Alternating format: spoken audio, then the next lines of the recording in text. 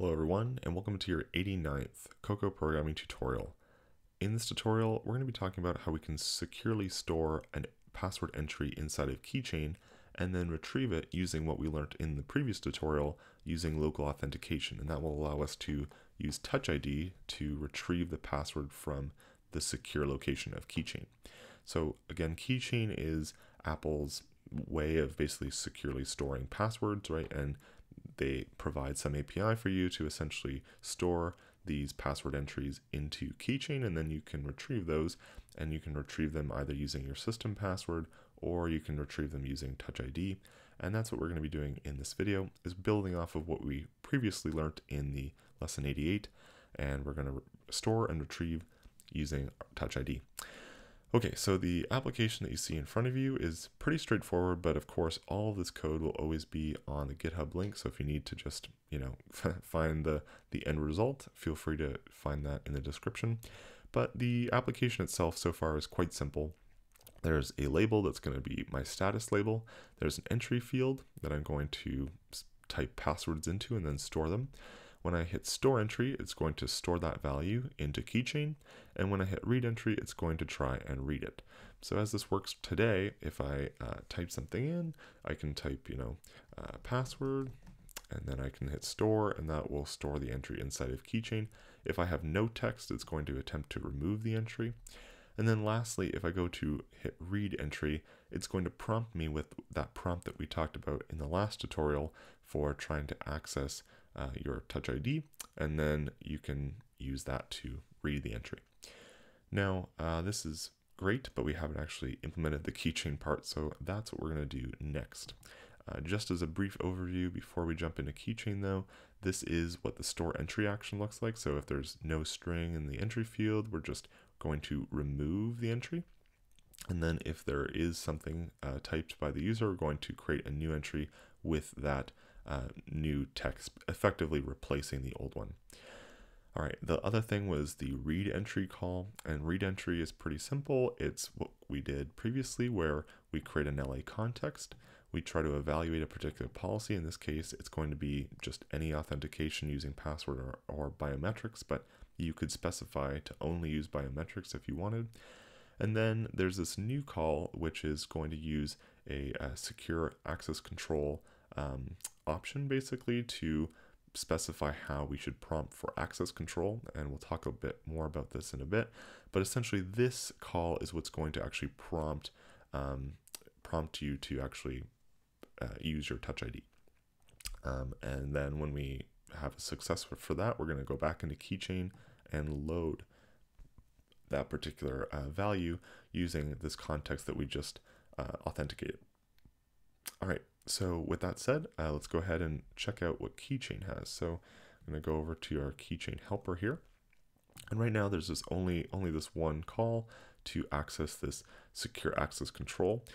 And this essentially defines how the user can access the item. So the item in Keychain, that is.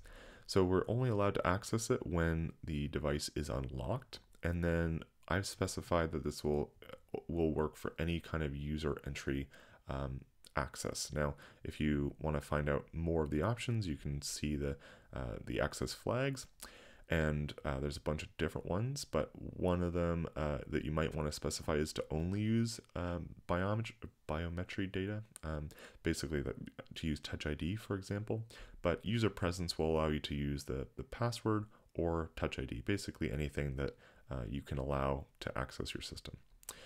Okay, so that's what I've specified for the access control, and now what we're going to do is implement some of these methods for Keychain. So the first one that I want to implement is the remove method, and so we're going to call this remove with key and a string, and basically the key is going to identify the entry that we have in the Keychain helper. I've defined this key in the view controller, which I would argue maybe is not that great of a place to define this kind of thing, but perhaps you might want to move this into your Keychain helper, but it depends. If you have sort of multiple ways that you might want to retrieve your Keychain items, then perhaps you want to have various keys, or perhaps other ways like emails or something to identify the entry. But that's where that key is for now, and we're going to just currently pass it in to this Keychain Helper so that in theory we could use Keychain Helper in other applications that we might use. All right, so with that said, we're going to go ahead and try to make this remove entry. And to do a remove for Keychain, there's this call called secItemDelete, and it takes this dictionary of this basically security query that will define how you're going to query Keychain, and anything that matches that query, we're going to delete those items. So that's essentially how that works. And we just need to define the query, and the query is just a dictionary. And the dictionary is going to look like this. So we're going to have, the first one is the class of item basically that you're storing. And this is going to be, for us, it's a generic password. And then there's another entry which we're going to call the attribute account. And this is really just going to be matching the key that we pass in. So this is really just identifying the actual entry, and this is really enough to identify, we are specifying basically any entry that is given this particular account key is going to be deleted. That's really what we're specifying here. Okay, and the last thing is this needs to be a CF dictionary, so we're going to try and bridge that to a dictionary type, and then we're going to use that query. All right, so that's removal. Now, we really can't see removal unless we have creation, so let's go ahead and do that as well.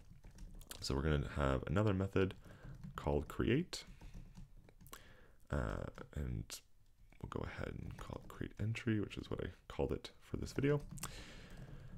Maybe it should just be create, that's debatable, I guess.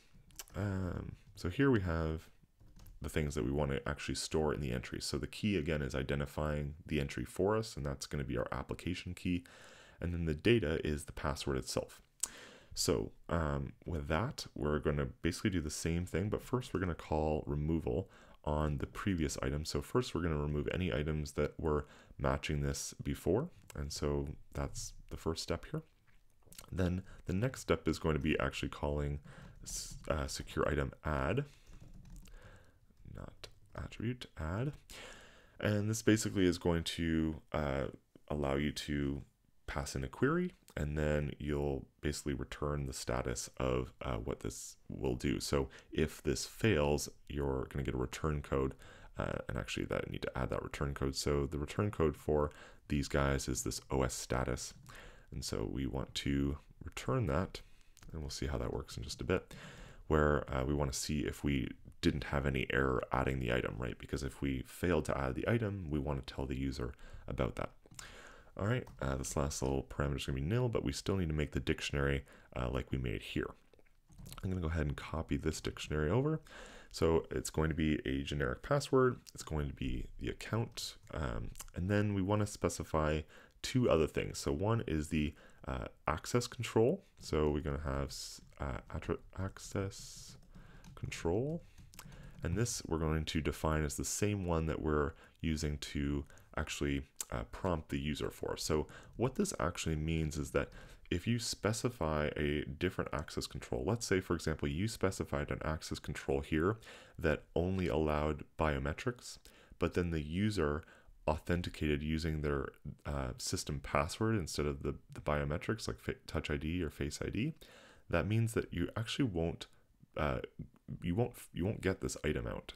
You're going to, it's basically just not going to match it because you needed to unlock it using Touch ID. So make sure that however you're prompting your user to actually access this item matches the access control that you're specifying for this item. All right, with that, we're going to have then basically this last step, which is to actually store the value. So this is the data blob that we're passing in here, and that's going to contain the password or the phrase that we're storing in our video today. All right, so that should be it for those two. So we have create and remove, and let's go ahead and integrate those in. So removal is going to be here where we have an empty string. We're going to remove the previous entry. And then for creating, we're going to create the entry. The string value we're going to encode as data. So we're going to get a UTF-8 representation, then we're going to encode that just using data. And then we're going to get back the status of that. So I'm going to change this naming here to be result. And basically, actually, this probably should be, well, use it result. And from here, we're going to basically check to see what the OS status was. And there's an OS status called no error, which is what you want to check against to see if you had no error. And if there's no error, then we can say that the entry was stored. Otherwise, we will say that it failed. So we're going to go ahead and run this. And we'll see that this is going to be, so let me just go ahead and we'll make password. And we'll hit store entry. And we got that the entry was stored. So that's good. That probably means that there was a successful creation of that key. The last step that we have to do, obviously, is figure out how we can load this entry. So we'll do that in just a second. But one thing I need to point out before we move on any further is that to actually access Keychain in your application, there's one very important step that you need to do, or else you will actually get errors when you go to create or remove these entries. And that step is to actually add the capability of Keychain. So this is kind of a weird thing, but if you go into your lesson 89 here, under assigning capabilities, you actually need to add the ability of Keychain sharing. So to do this, you just go up to capabilities, you'll type in Keychain, and right now it's not there, but actually let me just go ahead and delete the entry so that you can see this in action. So if we go ahead and there we go, we can see now when we go to add a capability, Keychain sharing is an option. I'll just double click that, and now I have access to Keychain sharing. We don't need to add any groups here because we actually aren't really sharing anything across Keychain groups. We just want to have access to Keychain, but I guess we actually need to add this capability into the application. All right, so now let's go back to our view controller here and see what the last part is that we need to implement. So the last thing is the load call. And I actually already have this sort of filled out, so I'm going to go ahead and just fill this in like so. And I'll obviously go through it here with you briefly to understand what it's doing. So we have a load call. It's taking that key like we had before. It's going to then take an LA context, which is going to have authenticated the user. And this is actually what Keychain is going to use to understand whether you authenticated the user or not, right? So that's important that we have this in here and that we've authenticated it, because if we just pass in a blank LA context, it's not going to authenticate anything. So it's pretty simple, or pretty similar rather, to the previous calls. We have the class, we have the key, we want to return data. We only want to match one item, so we only want to get a return of a single entry. I mean, we shouldn't really have any more than one entry anyway, but it is in theory possible that we could create more than one entry if we don't remove them. So we only want one of them. And then the last thing is that we want the context for our LA context to be passed in. That will prove that we authenticated the user. And then we want to say that we don't want to actually bring up another authentication API. So if we passed in a context that hadn't already authenticated the user, we actually don't want to bring up another context. If you didn't do this, you could actually just call this without the skip, and it will actually bring up an authentication API based on this context. So it's kind of up to you, but that's kind of how I specified this so far. Then from there, once you've done that, there's a call for getting the data out of Keychain, which is sec item copy matching. And basically, we're just going to pass the query trying to find a matching item in Keychain. And then we're going to get back the data from Keychain using this address here. And then here we're going to see if the status was, or the result, right, of OS error. If it's not an error, we will return the data as our result. If not, we'll return nil. All right, so that's basically it. So let's go ahead and go back to our view controller here. And in this entry, we're just going to uncomment out what I had previously done. So here we're just basically saying if we had a success for authentication, we're going to go and load the key using that keychain key that we defined above in our view controller, passing in the context that we evaluated, and then we should get back the data. And again, remember that the data was encoded using UTF-8 in data, right? So we should decode it in the same way. We're decoding it using UTF-8, and then we should have the result. So let's go ahead and check this out to see if we successfully did this. So we're going to go ahead and store, this will be our new password. We're going to store this entry. We're going to read this entry, and I'll use Touch ID to authenticate. And there we go. Our result is new password, like so. If I hit store entry with nothing, this should remove the entry.